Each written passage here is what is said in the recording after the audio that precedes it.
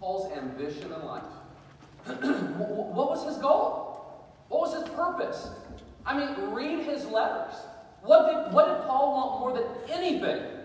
I'll tell you what he wanted. He wanted to know Christ.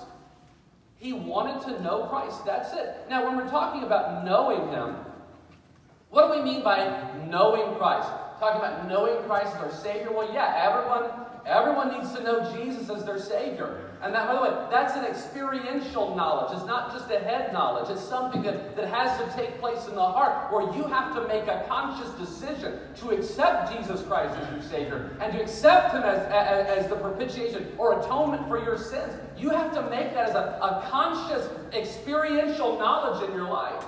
But is that what he's talking about? He's not talking about, I want to know more information about Christ. Is that how you want to know your wife? Husbands, I'd like to know more information about this woman. Well, first of all, I'm sure every husband would. All right? God, where's the owner's manual? You know, we're not owner's manual, that sounds bad. But you know what I mean?